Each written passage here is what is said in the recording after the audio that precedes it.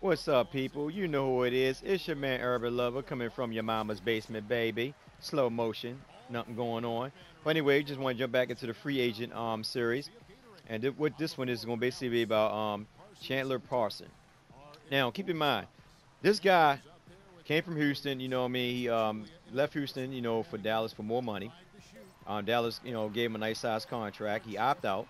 So before I even get into him, I'm gonna read what the analysts have to say about him at CBS. All right. Two major knee injuries should be considered first and foremost. Chandler Parson will be 28 next season, so you're not signing a spring chicken, and yet he shot a career high from the field in three-point range, and his per 100 possession numbers were right in line or better than his career figures.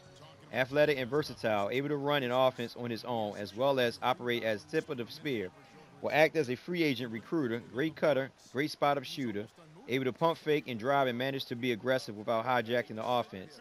Solid defensively, there are no clear weaknesses. If you're ready to win now and in need of a small forward, he's likely the market's best value behind Kevin Durant, that is. Now, the only biggest problem before I get in there, they said Dallas, Orlando, Golden State, and New York are the teams that that he'll likely fit. But I got the add something in there too. Now, Mark Cuban said that he would like to bring, Parson back. He actually told Parson not to opt out, but Parson is about money. I mean, if you actually follow him on Twitter or you just basically do some research on him, he is about money. He already said that he's looking to get 22 mil. He think he deserves 22 mil. So he's letting you know he's about money. Now, I'm not saying the dude can't ball. I would never say that because before his injury, the dude can ball. The only thing that's really hurting him is his injury. He's a good player, for his size. And the dude, once he was healthy last year, at 2 months going into the playoff, the dude shot 47.7% behind the three-point arc. And he shot 51.9% from the field. He averaged over 20 points in over 19 games. And the dude was playing power forward sometimes too. Like I said the other day, Dallas is more focused on Dwight Howard and Michael. I mean, not Dwight Howard. I'm sorry. Dallas is more focused on Hassan Whiteside and Michael Conley. And then they said, they would like to re-sign Parson, but like I said, Parson's not going to take that lesser money. He wants a big contract. And I know I said it before and I said it again. I mean, back then, yeah, I was before the CBA bargain went up, I was real heavy on him coming to LA before we got Ingram. This was like last year, I believe. You know what I mean? But like I said today, now will I give him 22 million for for the price that he think he deserved? No, not this time, only because of injuries. I know that it went up, but I think that he should at least play 1 year. Like say for instance, he should get like a 4 year deal. Like the first year should be like 15, 16 million, right? Then the next year is like an optional year where if he is healthy, play like at least 70 games that year, then the next year, his contract was based on him being healthy, like 20 million. Yeah, I had to have some stipulation in that contract. I can't see you getting a guy 22 million and he's hurt 2 straight seasons, and then the third season he might get hurt again. You never know. I mean, like if you're a team that's really needing of help, will you pay him that type of money? I mean, I'm not saying that the guy's not deserving of it because, like I said, he can ball. But right now, at this point in time, as a GM, I wouldn't give him that money.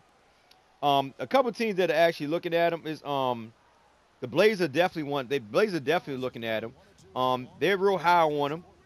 The Celtics and Orlando. All three of these teams are real high on him. Then you got Houston, the Nets, the Knicks. I think the Knicks probably wouldn't mind him coming off the bench because he's not starting off with Carmelo.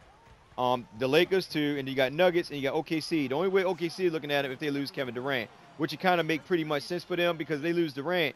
If Parsons stays healthy, Parsons will fit right in where Kevin Durant left off. You know what I mean? And Parsons is a little bit more physical down low too. I got to say that much between him and Kevin Durant, and the dude can shoot.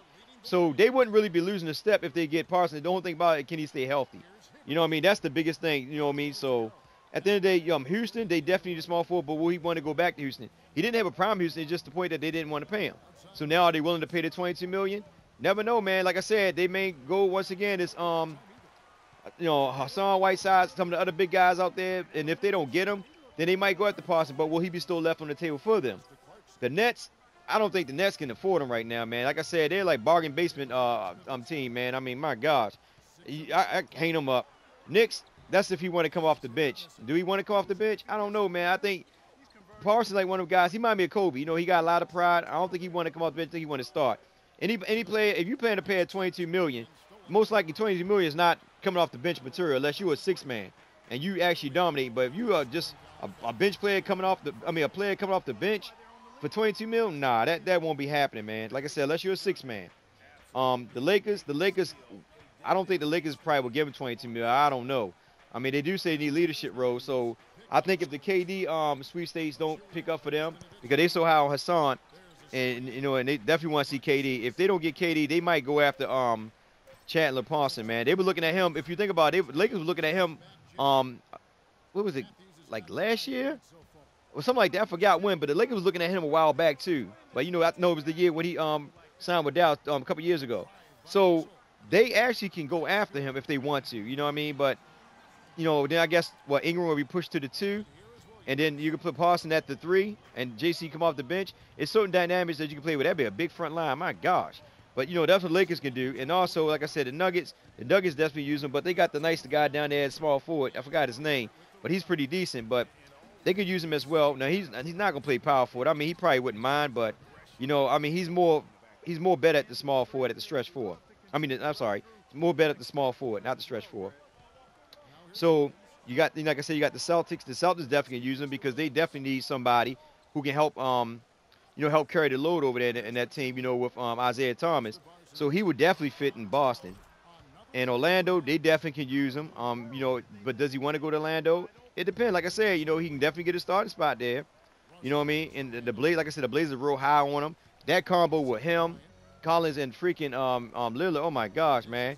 That'd be too much right there. You know, you have to call the police on them guys, man, because there's just too much shooting going on down there. Now, if we go to Blazers, I don't know, man. Like I said, these are the teams that are looking at him. It's totally up to Parson. He definitely won a max contract. He's not going to take nothing less than that. He might, depending on the team outlook, he might take 18. But he's saying in his camp, they're talking about 22 mil. But I'm looking at right now, 18 mil. I mean, that's what I'm thinking right now. Between 18 and 22 mil, they can come to some type of agreement.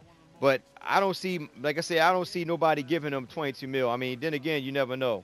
You know, you got teams out there that are definitely looking for a star player, and they probably wouldn't mind, you know, signing him. So, like I said, the dude can ball. He shot almost 50% from the three-point arc in the last 2 months. My gosh, man. Oh, my goodness. I think, oh, man, I hate to say it, man, but I can see them Lakers trying to go after him. They can't get Kevin Durant. I mean, shucks, man. The guy shooting that good. Just imagine him and freaking Ingram. Ingram at the freaking 2. I know a lot of people say they don't want him this and that, but we got to look at the whole scenario. Like I said, you only got Nicholas Batum, and Nicholas Batum definitely, you know, talk to the Lakers too. That's not guaranteed we're going to get him, but you got Nicholas Batum talking to L.A. You got players out there that can actually fit L.A. L.A. got, like I said, they got $70 million sitting on the table. They can play whatever they want to play with. They can get who they choose to get if they're willing to. But it's all about if the players want to come in L.A. and play in L.A. So we'll see. But right now, like I said, it's all up in the air with Chandler Parsons. Dallas definitely want him back, but they're not looking to pay him 22 mil. You know, they're not looking to give him a max contract. Like I said, Hassan and Mike Conley are their two big options right now that they're trying to get. And don't be surprised, man, if Mike Conley boot and go to Dallas. I mean, you know, it can happen, you know, especially if they get Hassan Whiteside, anything can happen. So, you know, right now, free agent's about to hit in a couple days. It's going to be a good thing to see where these players are going. Don't get your hopes up high on a lot of these players. But be happy for what you got and just build around what you got. That's all I got to say for all y'all NBA fans. I'm trying to give y'all some option of where some of these players are going to go. If y'all have any other solutions or where y'all think these players are going to go as well, jump in the comment section and let's discuss. You know, I'd like to hear what you guys got to say. With that being said, it's your man Urban Lover. Like, share, subscribe. I'm out.